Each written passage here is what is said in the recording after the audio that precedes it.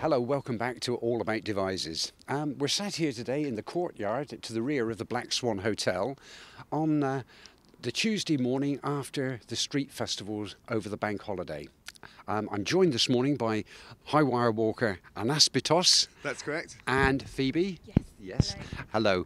And they undoubtedly were the star of the show yesterday in Monday's Street Festival. All the performers, of course, were very, very important, and we're very grateful to them for coming along and providing us with such fantastic entertainment. But the high spot of the day was undoubtedly the high wire walker Anaspidos and his lovely Phoebe.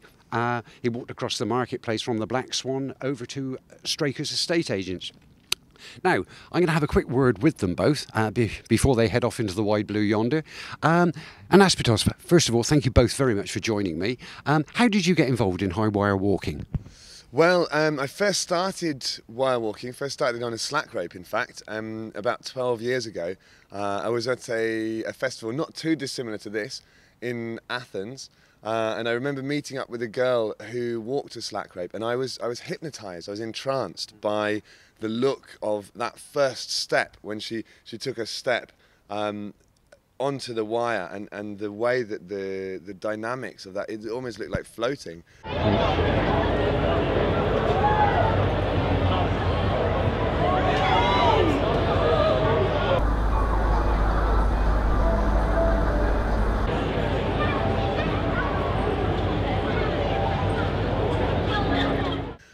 And so we ended up working together, and she ended up teaching me the first few steps, quite literally. Right, okay. So you didn't do the schoolboy dream then and run away and join the circus. It was in Greece. Yes, that's right. Yeah, doing street shows in Greece. I'd left England when I was 19. I left England and stayed away for about 12 years. Travelled around 28 countries. And found that busking on the streets was my choice way to make money. It saved me getting a job, really, in the beginning. That's rock and roll for you, isn't it? So, obviously, we come along and we see you do your performance, and quite frankly, are amazed at it. But obviously, there's a lot of preparation goes into this as well. How much actual preparation do you actually have to take? Well, I mean, it really is a question of years. I mean, before doing a stunt like that one must be absolutely 100%, 200% certain that they're not going to fall.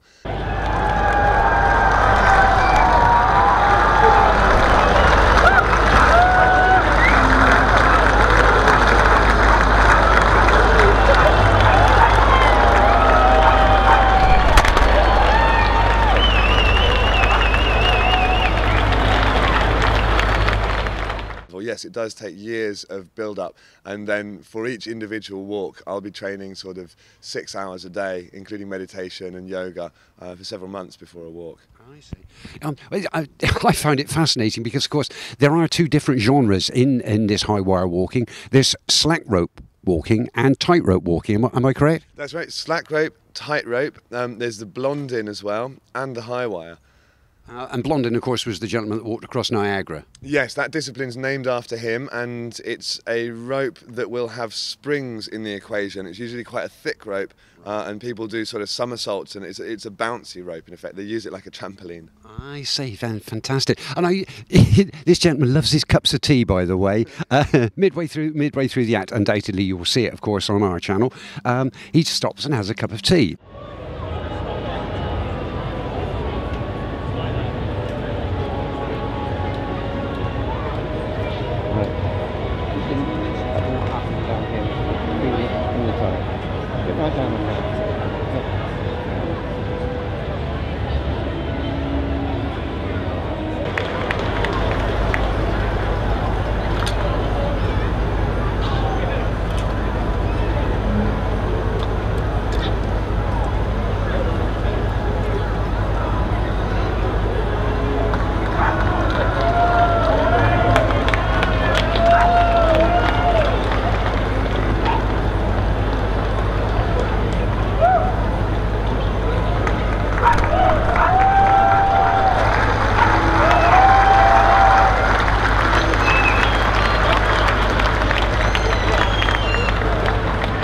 Anyway, let's talk to Phoebe now, because you're just starting off, I believe, in learning this discipline, yeah? Yeah, I'm a costume maker by trade, and when I met Chris 2 years ago, I made him a costume for the circus that we work for.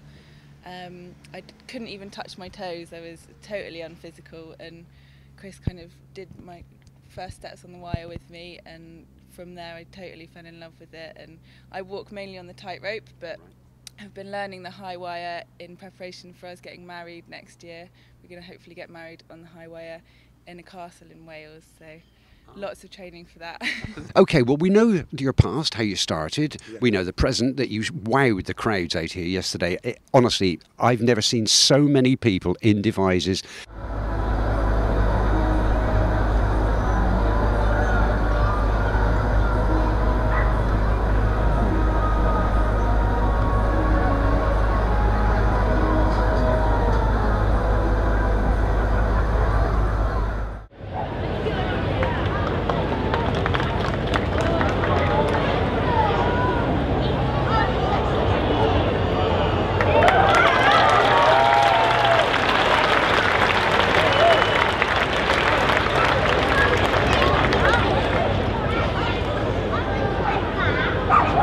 And I've walked through the town this morning, and I'm pretty well known by people here, and they've all been stopping me saying, "Did you see it yesterday, Bill? Oh, it was fantastic." You know, so you did your job absolutely brilliantly. Okay, so we know how you started. We know you wowed the crowds yesterday. What, other than your wedding, of course, which is very important, but what have you got lined up for the future? Well, there are a few proposed walks. There are a few opportunities. Nothing's confirmed as yet. But what I would very much like to do is to walk between more and more iconic monuments. So we've made the first steps. We've mentioned it to Bristol Cathedral. We're interested to see how the church will react, whether they're sort of pro or against. We have a lot of loopholes to get through in this sort of litigation culture, and of course to make everything safe, to ensure that we won't damage anybody's property or myself or the public, of course. It's very important. With the support and the backing of the general public, in fact, and certainly the experience, as we clock up more and more experience, hopefully we'll get permission to do things like the cathedral in Bristol or other iconic places around the UK. Fantastic. Yeah, well, I mean, you've obviously got your future planned. I mean, your marriage and all these various places that you want to visit. I really hope you'll come back and see us again in Devizes, because you set the town abuzz. You really have. And I'd like to take this opportunity to thank the Carnival Committee for having the nous to bring such a fantastic act to Devizes. I can't reiterate enough how brilliant all the other acts were as well. There was a street festival, there was rock and roll music, all different types of music, and they were all fantastic. But Anaspidos and Phoebe were undoubtedly the stars of yesterday's show.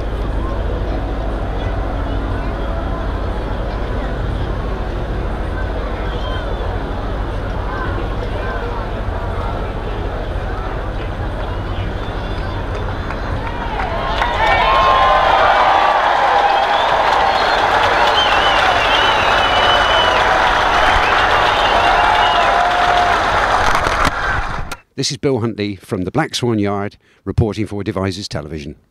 Thank you both very much. Thank you.